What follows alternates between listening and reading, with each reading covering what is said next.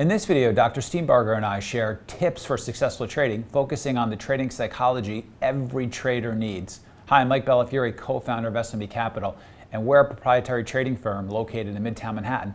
And I'm also the author of the trading classic, One Good Trade, and the Playbook. In this video, Dr. Steenbarger and I are interviewed by Tradeciety on what is essential to become a successful trader. Let's get to work on sharing those important trading lessons so you can grow your trading account.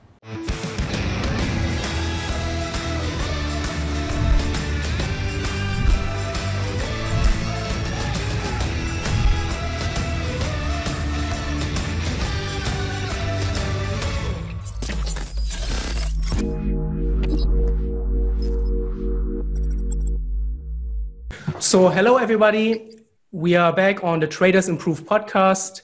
And today we have a very special episode. As you can see, I'm very honored to have Mike Bellafiore and Dr. Brett Steenbarger here with us.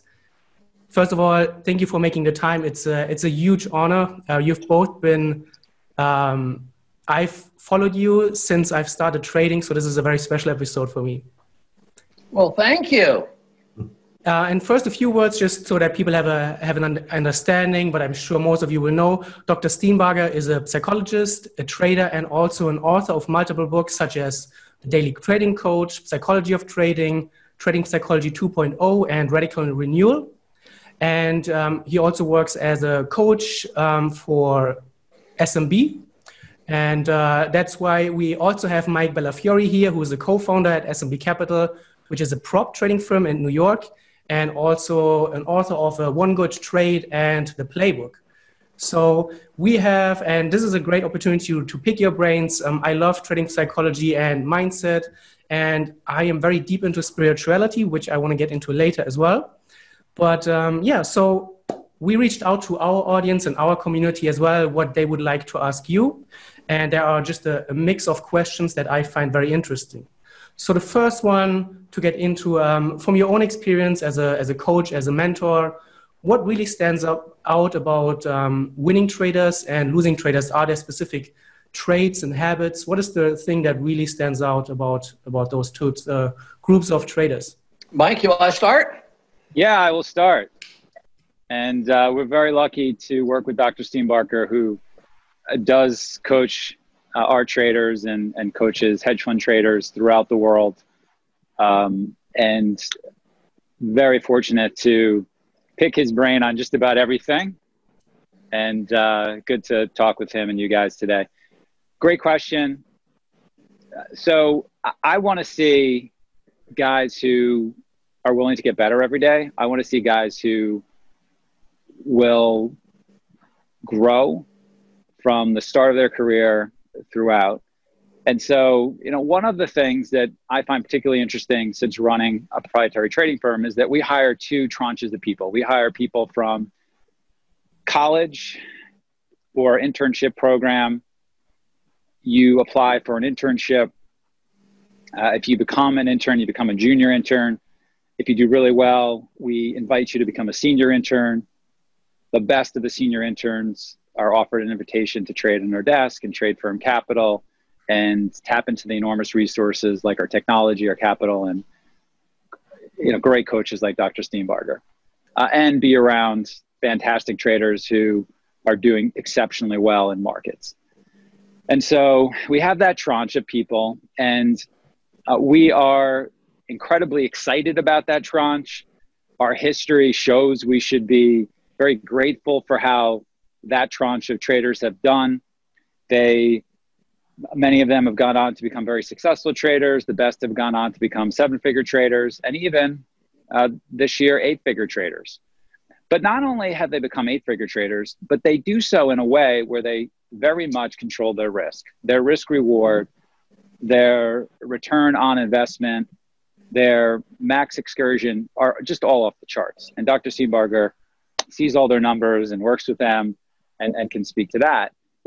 They're not just making a lot of money, but they're making money unusually efficiently.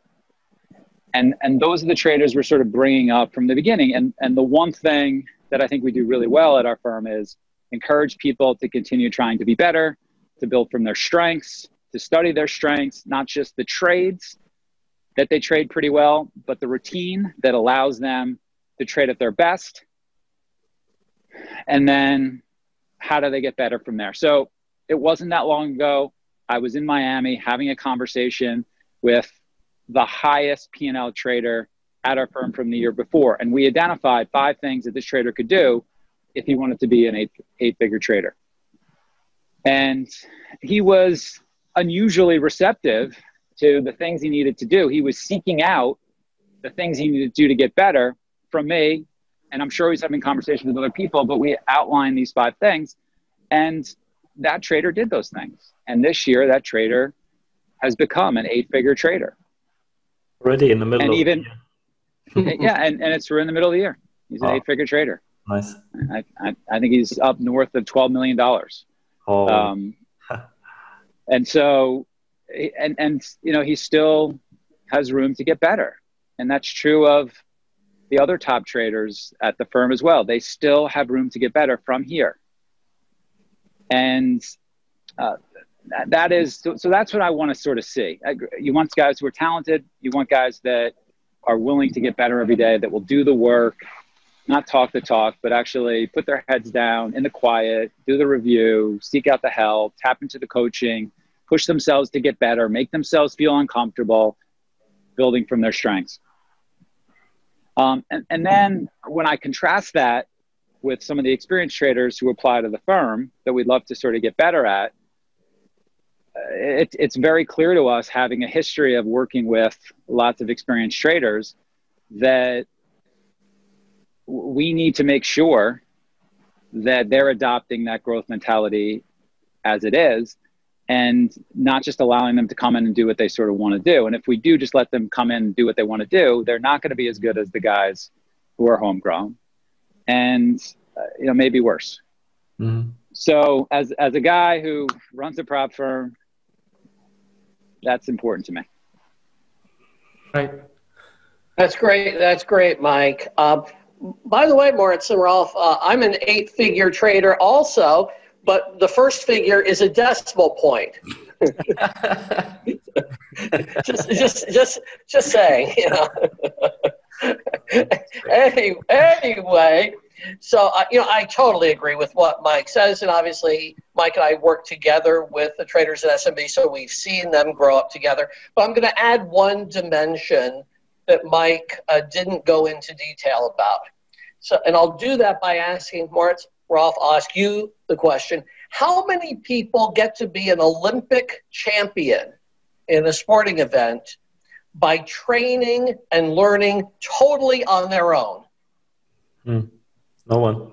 No one. That's the null set, as the mathematicians say. Yeah. They always have coaching. They always have mentoring. They always learn with others. That is so important. It's the teamwork component, which is there with the SMB traders. And it's the willingness to learn with others and from others and collaborate. So important. That's what makes being an independent trader so difficult, because the independent trader, it's easy to become an isolated trader. So we need communities. We need groups that can learn together and build in some of that teamwork. If you want to learn 3 real-world setups that our traders use, including the simple setup that we teach all of our new traders, and the setup that turned one of our traders into a 7-figure big money earner, check out the free webinar that we're currently running. Just go ahead and click the link that should be appearing right now at the top right-hand corner of your screen. That's going to open up this free registration page in the new window, so don't worry, you're not going to lose this video. You're going to learn more in a couple of hours from this trading workshop than from years of online education. We saw this recently when COVID hit. Now, our firm was a physical firm, mostly. Traders came into an office. We worked with them in person. We communicated with them in person. We had meetings with them in person. And then when COVID hit, we had to become like independent traders. We had to do everything from a distance. And it was an opportunity for us to improve the way that we communicated and improve the way that we communicated virtually. So we set up, just like independent traders can do, Dr. Steenbarger, we set up a bunch of specific rooms for the guys to audio chat and in written chat communicate. Mm-hmm. And we set up a bunch of video conferences for our mentoring sessions where everybody could be on camera and communicate with each other.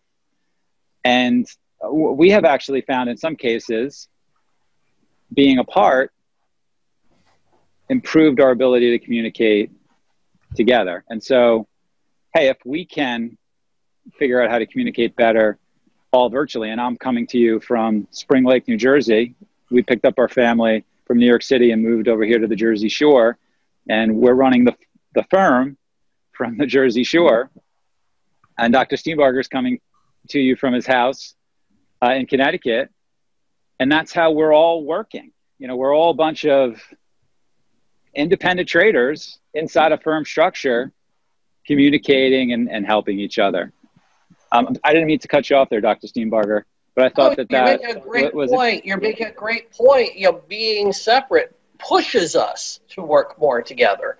And I think that's what some of the listeners to today's session might want to take away. Where I teach at medical school in Syracuse, New York, you know, the saying is, each one teach one. Mm-hmm. Everyone's a teacher. Everyone's a learner. Mm-hmm. The number in the research that I've done at several hedge funds, the number one predictor of success in terms of traits is, Rolf, Moritz, what would you guess? Teamwork, I guess. What's that? Teamwork? That's important. Teamwork in a team, yeah, probably. Taking responsibility. That's very important. That goes with a trait called conscientiousness. So that was very important in the research. Number one, though, is intellectual curiosity. Okay, makes sense, yeah. The desire to learn, the drive to learn. That's what, you know, even when the P&L's not there, that's what keeps us growing, because we're just so eager to learn. And people who are eager to learn will share with each other and are eager to share because that feeds the curiosity. Right. Mm-hmm. The people who just want P&L for their trading, they don't have that curiosity. As soon as the P&L's not there, what's going to keep them motivated? Right. Yeah, and they're also going to trade their P&L probably. I've seen that before. We have one trader who you and I know very, very well, who is probably just about the best person and somebody that you would just think a lot of, even if they weren't a really good trader. And for years, this trader wasn't a seven-figure trader. And every time I would see him of late, I would remind him that he could be a seven-figure trader and that he should expect himself to be a seven-figure trader. He kept working on a particular strategy that he ran that had lots of efficiency. And this year became a seven-figure trader. But this year, even after finally accomplishing that goal, he is working on broadening what he does. So he's got this one area of trading that is expert and as good as anybody on the street in that one area. Hit his goal, finally gets there, and he's still curious. He wants to add price action trading to his playbook, which selectively he can add. And if selectively he adds that, he's going to add another huge revenue line to his type of trading. Right. The question that comes up always in this context for me is how do you deal with system hopping in that sense? Many traders, when you tell them, especially new traders, you tell them, okay, you need to stick to a strategy and you need to make it work. Nothing will work right from the start. And then the results are not great and they are tempted to system hop. How do you deal with that you make them, or you encourage them to stick to what they're doing instead of just chasing so many different areas. Especially if you are part of a group, like a prop trading group, where some other people are already making millions of dollars with a strategy and you are learning something different. And you think, oh, maybe I want to hop on this train. And then the next day, another trader is doing better. And then you want to try this strategy and so on. I think it's also difficult, right? I'll just share the evolution of our firm. So I used to teach people, and Steve, my partner, Steve Spencer, my partner, I used to teach people how we traded. We were mostly momentum traders. We did a lot of scalping. And that's how we traded people when we first started SMB in 2005. And then that became a lot harder. You had to be even more selective with your momentum trading. HFTs forced traders to be even more selective and even better at that strategy, to the point where less people were having success than in the past. And, you know, we recognized that we were seeing talented people come into our firm who were not doing as well as we thought they would do. And we recognized that the way that we were doing things needed some rethinking. And so when we did that rethinking, we said to ourselves, why don't we instead expose our traders to the different types of strategies that the guys in our desk are trading and having success with, put those in front of them, let each trader try those different types of strategies. And just to sort of give you a number, 19, 20 different strategies. Let's expose them to 19 or 20 different strategies. It's a course that everybody takes called The Winning Trader at our firm. People come in. Before you show up at SMB, you take SMB DNA. Then you take The Winning Trader if you're hired at the desk. And then you experiment with those different types of strategies. As you're experimenting with them, you yourself decide which are the ones that make the most sense to you. You yourself decide which are going to be the best based on your unique skills, your unique talents. What's your personality best suited for? What's your cognitive abilities best suited for? What type of trading is the best type of trading for you? What types of setups are the best types of setups for you? So, you know, if you're very fast thinking, then being a scalper can make a lot of sense. If you have the personality where you don't like to give back a lot of profits, and scalping can be the right personality for you. If you're very analytical, then, you know, maybe you want to do some M&A trading or some more sophisticated type of trading, like one of our guys, Michael Wilgus, does, which is very different than a lot of the trading that the guys on our desk do. And if we made somebody like, you know, our very analytical trader, scalp, learn this strategy that I used when I first started trading that really worked for a long period of time and works for really good traders, and maybe works for somebody like Swang, you know, another 8-figure trader on our desk. You've got to do this. If you don't do this, then we're going to fire you. What would happen was a lot of very talented people would be very frustrated. We would be very frustrated. They would fail. They would have to go do something else because we weren't providing the education and the training that would develop them, that would develop their unique talents.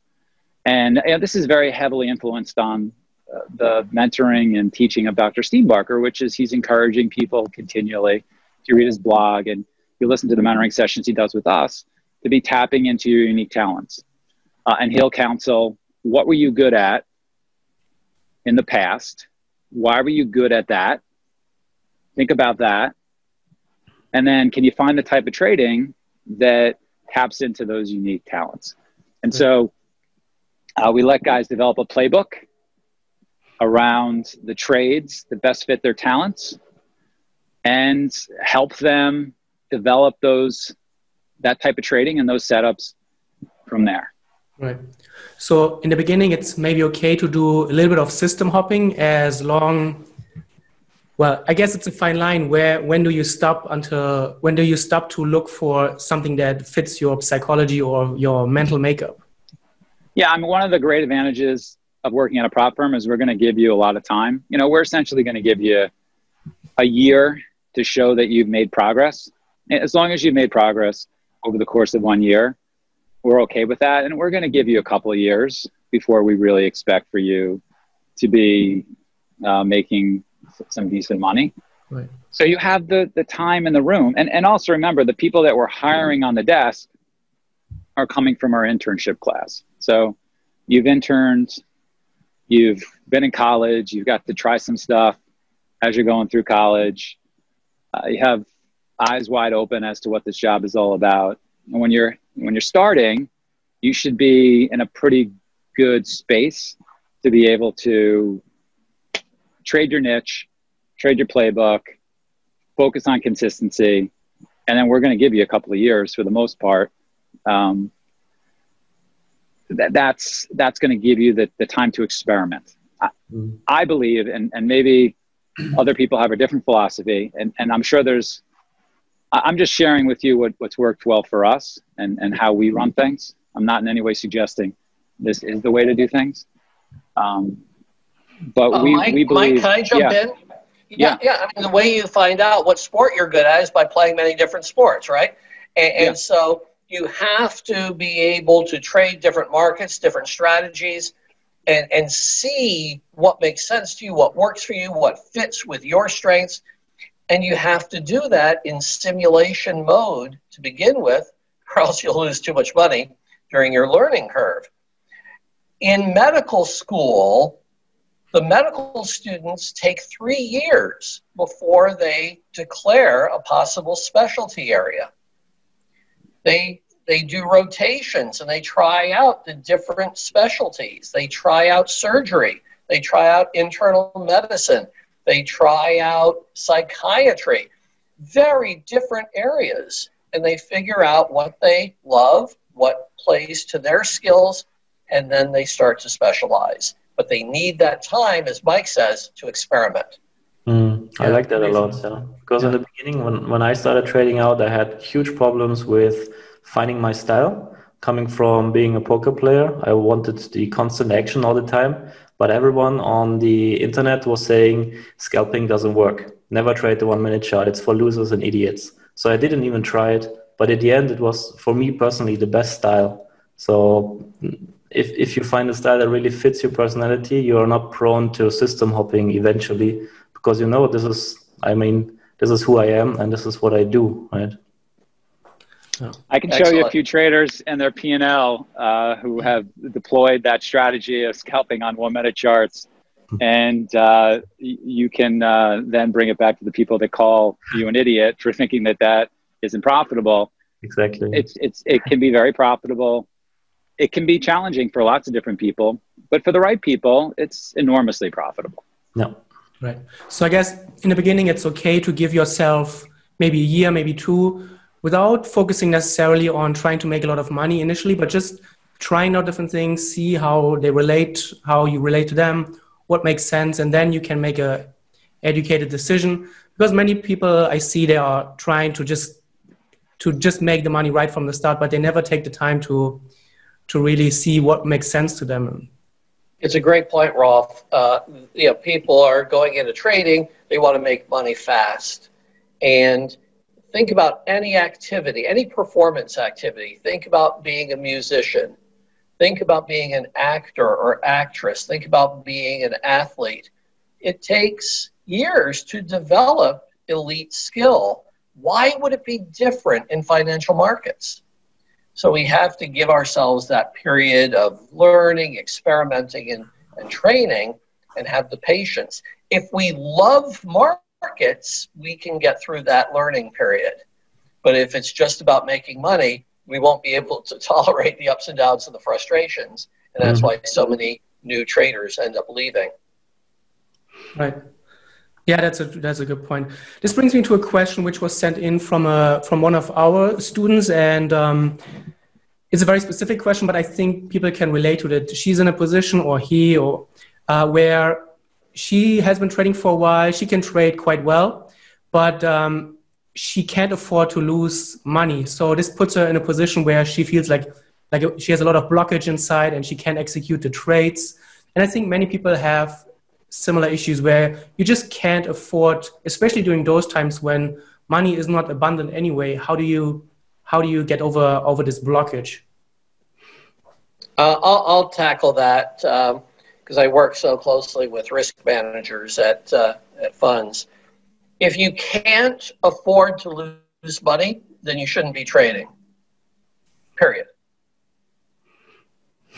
Because, I mean, I work with some very, very talented traders, and at times they all draw down. You know, if you have a 60% win rate on your trades, you can calculate the probability of having X number of losing trades in a row. Everyone draws down. So there has to be some cushion. And that means for many people, starting by trading in simulation, not with risk, and starting to trade very small. And just learn the consistency of the trading, and then you can grow the account. If it's possible, when you develop some of that consistency, you can join a proprietary trading firm like an SMB, and they will provide capital for you so that your money is not so much at risk. But it's too much pressure on people if they cannot afford to lose. If you need that money for your family, you know, to feed your family, that's way too much pressure. There's enough pressure in markets as it is. You want to be able to lose money and not have that freak you out. And I'll add to that, we have one trader up 8 figures this year. And last month, he drew down about $1 million.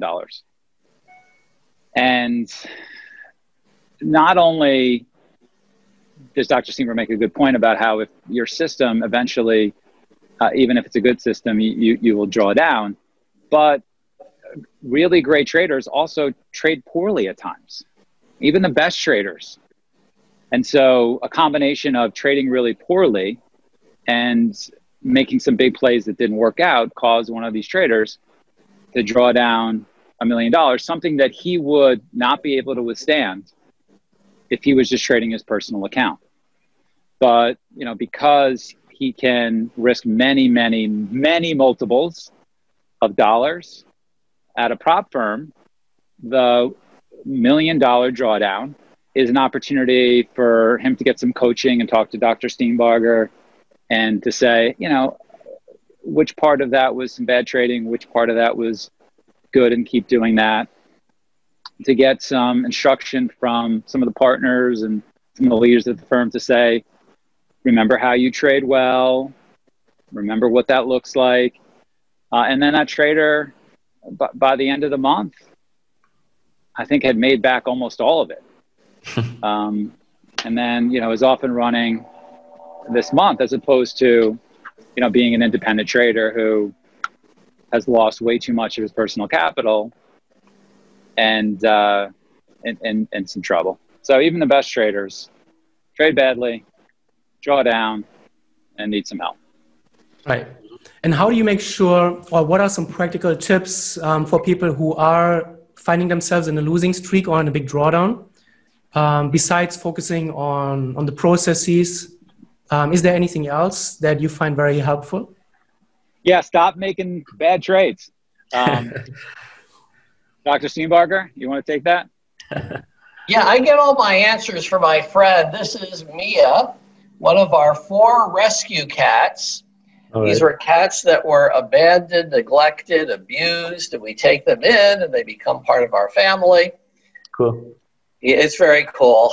And we have 5 children and 6 grandchildren and 4 rescue cats. And it's always important to have things in your life that are more important to you than P&L. Because when you have things in your life that are more important than P&L, you can weather the ups and downs. Like Mike said, everyone has slumps. But the attitude I take with the traders I work with is that every drawdown is here to teach us something. We always want a positive learning P&L, even though we can't always have a positive monetary P&L. We want a positive learning P&L. So what can we learn from this drawdown? How will it make us better? What did we learn about the market we're trading? What did we learn about how we execute trades, how we size positions? What did we learn about getting larger or taking profits during trades? Let's have some takeaways, then we can feel good about that. But notice that that's tapping in to that intellectual curiosity motivation. That by turning the losses into learning experiences, we tap into a positive motivation that keeps people going even when they're drawing down. Makes sense. Right. This brings me, I always, because I listen to, for preparation, I listened to a recent podcast of yours, or I'm not sure if it's recent, but you talked about the importance of balance in your life, having things that not only focusing on trading. And I personally struggle with this myself. I tend to have tendencies of like a workaholic. And when you look at those high achievers, they're usually not the ones that are great with having a balanced life. So do you see that high achievers tend to be more on one side of the spectrum, or is it maybe a short-term thing where you are out of balance? Or? Yeah, I find that the high achievers I work with are very oriented to working because they love what they do. And because they love what they do, they pour themselves into it. But they also are pouring themselves into other activities that give them energy and that provide them with a sense of fulfillment.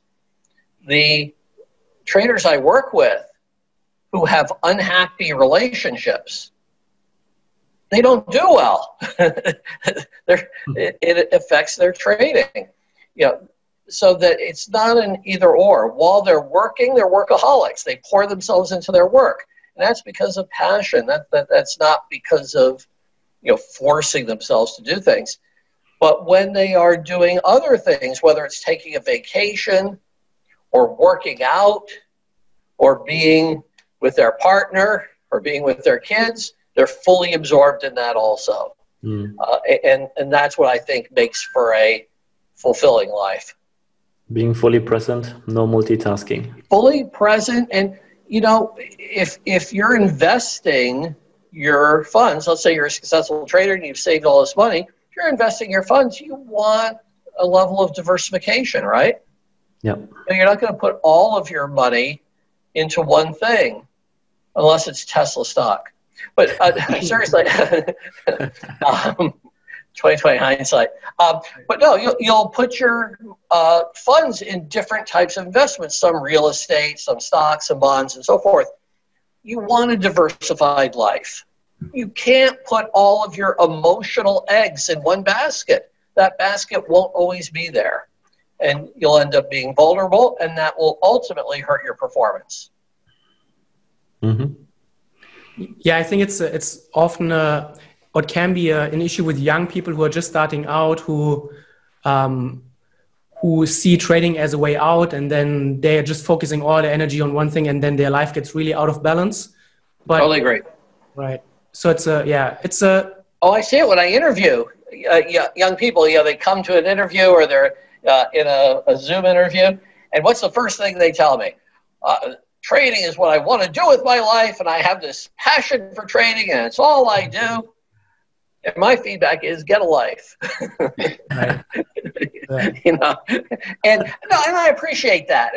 And I have a love of financial markets. Also, I've traded since the late 1970s. Okay, so I'm dating myself. So I totally get that. But you want to be passionate about lots of things in your life and have lots of things giving you returns, just like in your financial investments. Right.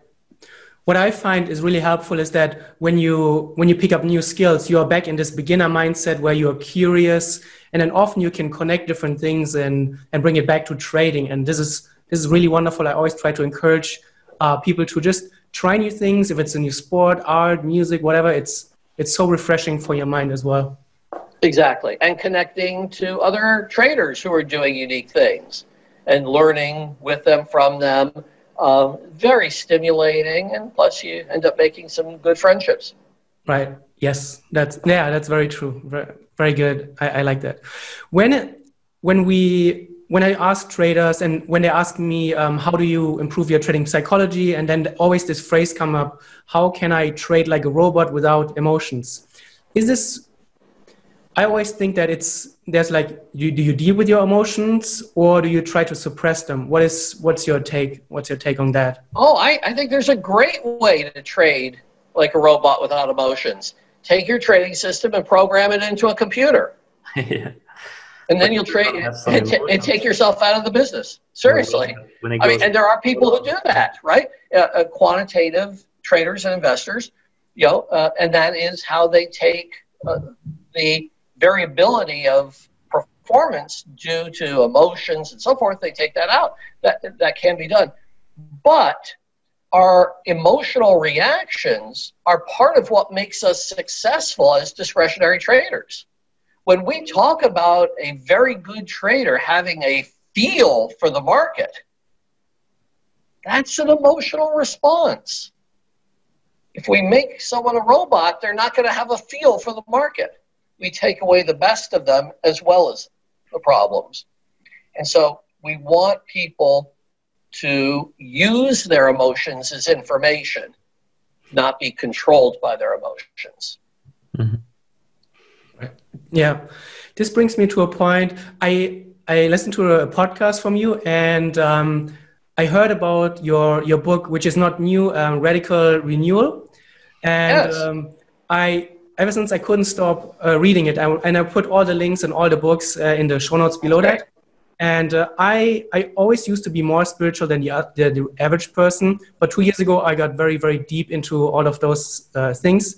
And you talked about the ego. And obviously in trading, it's always the phrase, leave the ego at the door. What does it mean to trade without ego or to be egoless? And can we even achieve that? And would that even be desirable to be egoless? The ego has a very important function, and you wouldn't want to get rid of that. But again, we don't want to be dominated by ego. So the distinction I make in the blog book on my blog site, Trader Feed, there's a link to the book, Radical Renewal, and it's written in a blog, so it's free. People can read it easily that way from anywhere. The distinction I make is between the ego and the soul. Mm-hmm. So when we are following markets, we want to do that from the soul, not from the ego. The analogy I use is that as a psychologist, I'm trying to help people. I have conversations with people to learn about what they're going through, and I have to listen to those conversations, understand what people are going through, and then I can offer some help.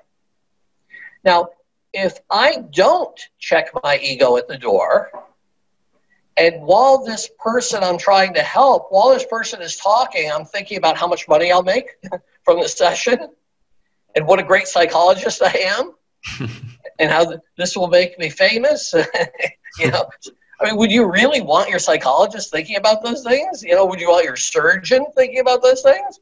I don't think so. So what does it mean to do it from the soul? It means you're connecting to something larger outside yourself. That's what the soul is all about. We connect to a bigger purpose. We connect to a sense of the infinite. But even when we connect to another human being, that's a soul function. All of us as traders are engaged in conversations with the markets we trade. This is a very important concept. Markets are moving, and we want to be like that psychologist. We want to sit there and sit there and sit there and listen and follow and understand what the market is doing, because once we have that understanding, we will know what to do if we've practiced long enough. And that's how a psychologist operates, that's how a physician operates, and that's how a trader can operate. The ego is not there. It's not about me. It's about understanding the communications from this market that I'm trading. Love that. Amazing. Yeah, really fascinating. I really like that. So, and this brings us back actually to because you said it always comes back, and most of the spiritual books, it always comes back to like being really aware, developing your level of awareness and being really present, as you said before. When you're trading, don't be on your phone, don't watch Netflix and all of those things. Just really pay attention.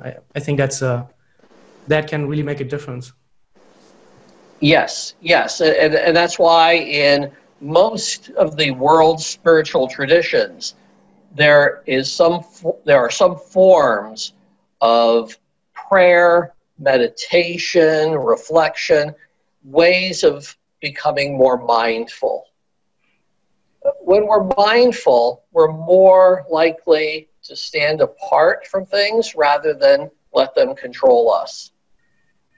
And so mindfulness about our emotions means that we notice our feelings, but we don't give in to them. They don't control us. In fact, I've had times as a trader where they'll be selling and selling and selling, and I will feel panicky. And I will feel like I want to sell my positions. And then I can step back and I say, wait a minute, if I'm feeling this, lots of people are feeling this. And is that really the right thing to do? Do I really want to follow the crowd? So I have the panicky emotion. It's not that I'm a robot, but I have the mindfulness to be aware of it, step back, and maybe even use it as information that could say, perhaps this is a time of opportunity if everyone is panicking. Right. And especially in these days, it's even more in this context of what is going on. Developing mindfulness, I think maybe stepping back from social media, from consuming news, and just focusing on your internal work, I think can make a big difference. I made this decision very early on in Corona. I felt that I was getting very aroused.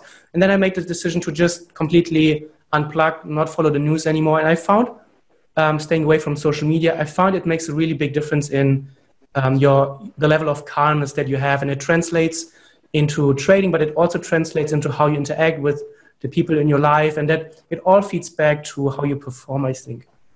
It's a great point, Rolf. A great point. You know, with social media, there are certain people worth following, right? And there are certain people worth tuning out. You know, and but the ones worth following are really worth following. And if you can form your own virtual community of the people you follow and who follow you, that can be special. Right. Yeah, social media can be a blessing because now we have the opportunity to not necessarily reach out, but to follow people that like 20 years ago we wouldn't even have access to. But these days you can follow and see what they do, and it can be a very big inspiration. It's amazing. People all over the world, you know, in real time. You know, in the past, we would have never had that opportunity. So I like social media. I don't like anti-social media, but that's a different story. There's a lot of anti-social media out there. Right. So let's shift gears a little bit. I know we are short on time, but there's a question that I would really like to see. How do you deal with huge amounts of money when your trading account is growing? Is there any exercises or any tips, anything practical that help your traders that you coach, for example? Yeah, and to add to that, for Mike also, your traders, when they come into the firm, maybe you can give an example how much money they get in the beginning and how they grow their accounts, how will they add to their funds when they have a good performance. Yeah, because I think this also relates or translates to like normal retail traders. When they grow their account, there comes a point when you maybe want to add to your funds. So I think that's really relevant. Yeah.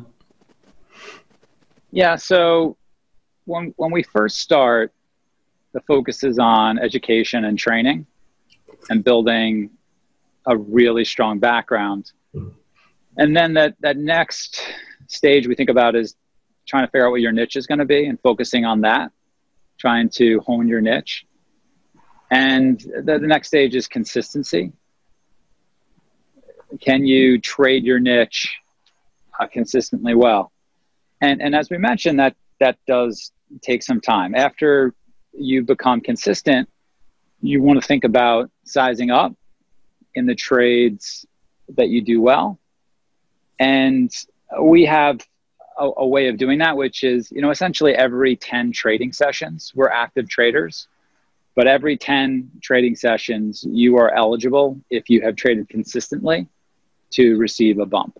We're going to start our guys very small. At the beginning of your trading career, that's the worst you're ever going to be. And so it doesn't make any sense to be really risking a lot of money when this is the worst you're ever going to be.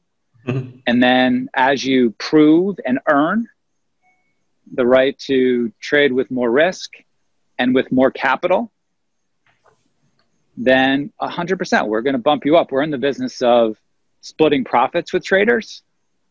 And so it's in our interest, if somebody's doing well, to help them make more. But very systematically, traders should have a way that they're going to increase their risk and increase their buying power.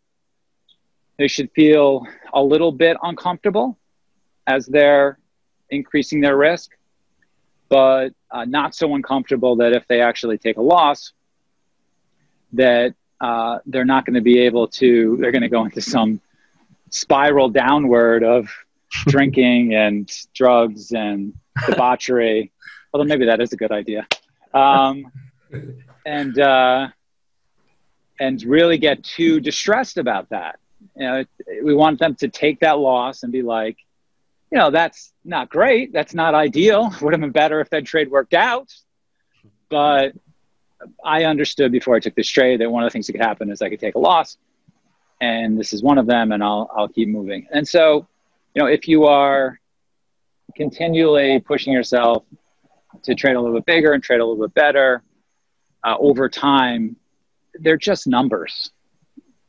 A $1,000 day becomes a $3,000 day, and you being satisfied with $3,000 day gets replaced for you being satisfied to make $5,000, which gets replaced for you being able to make $8,000. And a good day, maybe a year ago for the best guys, used to be 10, and now it's 30. And you literally are just moving the decimal point.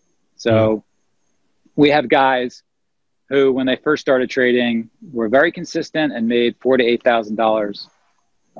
$8,000 a month, and now making a couple $100,000 on their best days, nice. And even more with special opportunities. They become used to, because they're just continually working on their sizing and their buying power, and they're doing it from their strengths. They're doing it after they've earned it. Nobody's sitting there saying, "Oh, I'm not really doing that well." The solution is I need to take on more risk. I'm trading lousy, so let me just put on more risk. That will be the solution. Mike, can I jump in just with a quick observation here? You're absolutely right. Working on the consistency first and then on growing the sizing and the risk taking. That's absolutely true. And that's worked very well for the SMB traders. Well, I think you told me that. Oh, is that where it came from? Okay. It must have been during one of those episodes of Drinking and Debauchery. I love when you compliment me for espousing a theory which you taught to us.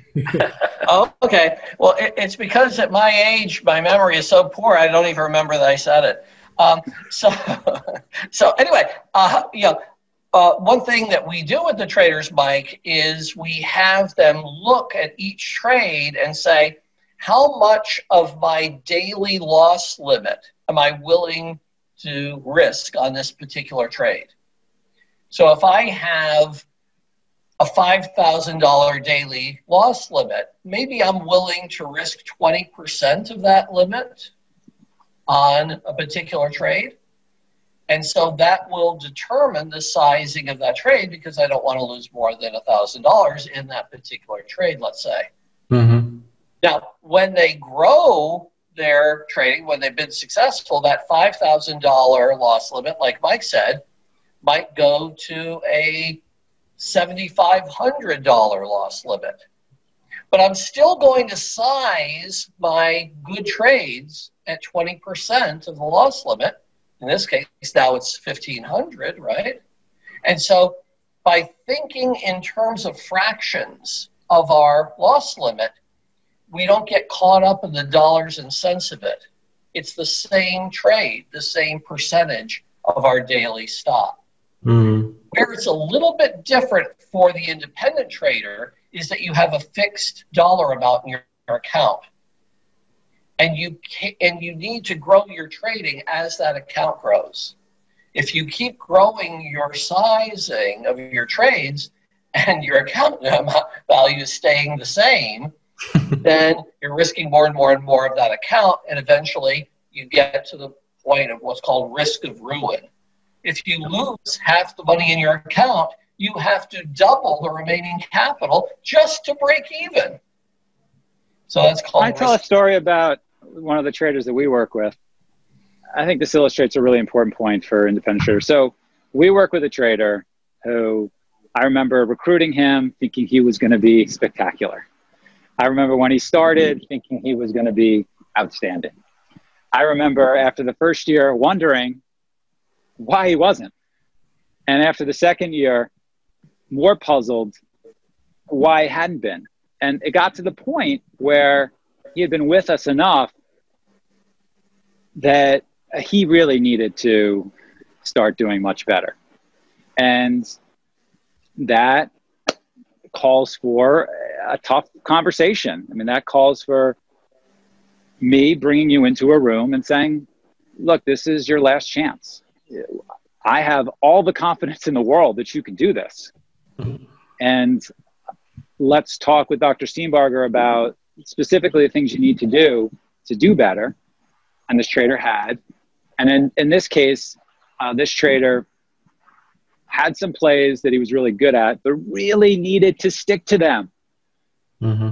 You know, in all his lousy trading and all his underperformance over the course of years, you know, at a great prop firm with traders around him who are as good as anybody on the street, and him having access to, and him just being super talented, and all of us recognizing it, thinking of it, he just wasn't doing it.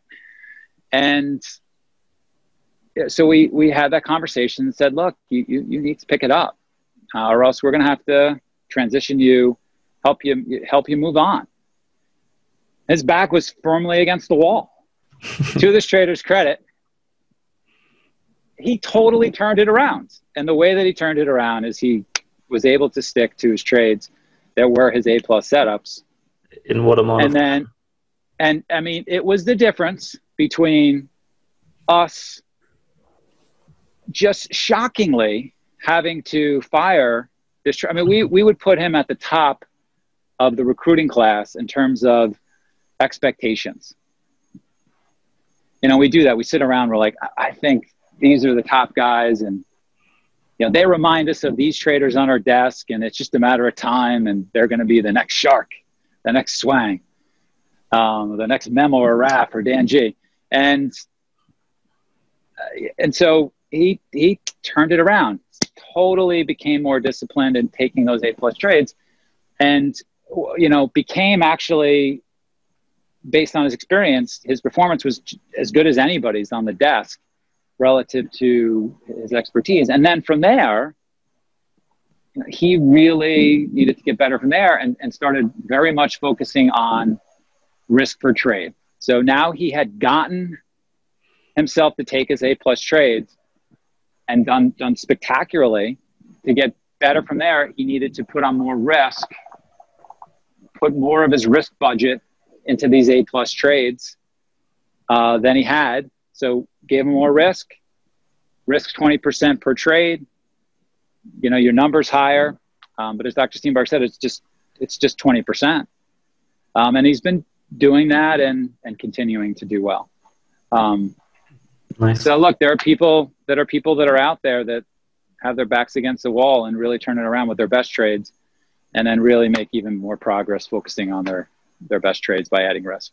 So basically, Mike, if I could just jump in super quick, because I know we're getting on in time, but if I could jump in, with that trader that you're talking about, he was already super successful. It was that he was doing a lot of other shit that wasn't successful. But this is such an important principle. The keys to your success you can often find in your successful trading. Look at how you make money. Look at your winning trades. Look at your winning periods and learn from what you do well. And that's exactly what this trader did, Mike. He got, with your encouragement and wearing a very threatening Bed-Stuy shirt, you won't go there. But he had to focus on him at his best, what he did well. And that's what listeners to this podcast can learn. The secrets to your success very often are right there in front of you in your best trading. yeah. And I don't know how you feel about this, but I think this trader is going to be remarkable. I think he's going to be a remarkable trader. And I mean, he was, that's what it took. Yep. So I know we are here at the end. I just wanted to, because I love this point, and there's something that is like almost identical with Edgewonk, with our trading journal. We do like reviews. Yes. People send us their journals and we review them. And there was a trader who was a losing trader. The equity count, equity balance was going down. And he sent me his journal. He said, I'm ready to give up. What should I do? And because he tagged all his trades very nicely, every trade was really recorded nicely. I was seeing that whenever he stuck to his plan, he was consistently making money, and the account graph would have gone up really, really nicely. And there's one thing that he keep repeating that ate up all his profits and then some. And I reached out to the trader and said, do you know that actually you are quite close to profitable trading, but you just keep repeating this one thing? And he had no idea. He was ready to give up trading after years and years of investment. So yeah, focus on good trades and recognize your progress. This is always what I tell our traders, and just look at your good trades and see how you can make good trades. That's what you said, Mike, before. Focus on quality. I think that's so true. Yeah. Can I add one thing to that? Because I 100% agree. I'm sorry, Dr. Steenbarger, do you want to say something? Just super quick.